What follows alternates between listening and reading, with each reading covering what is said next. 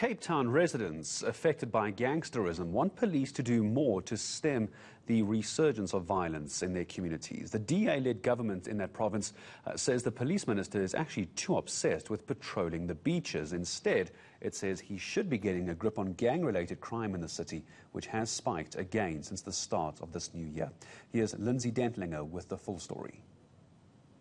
A notorious neighborhood where gangsters control the streets, instilling fear in all who live in Lavender Hill. 4 people were killed here on New Year's Eve, including a 2-year-old child. There was some gang violence 5 days ago, which resulted in one of the gang leaders being shot by another rival gang here in Lavender Hill. So we are out here today. As a councillor, I'm here to support them and to encourage them. And while retaliatory violence was expected, this patrol takes place on a quieter day. But the Metro Police's gang and drug task team aren't taking anything for granted. The Cape Flats are a problem in Cape Town. Albert called it a systematic problem because it is deep-rooted. Gang violence is deep-rooted there.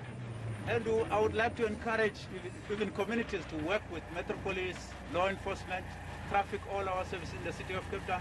Give us information. But the city's also slammed Police Minister Becky Cele for not doing more to root out gangsterism. I want to call on the National Minister, Hamilton, to stop his obsession of going to the Cape Town coastal beaches. This is where you would like to see the minister, in the gang-infested areas.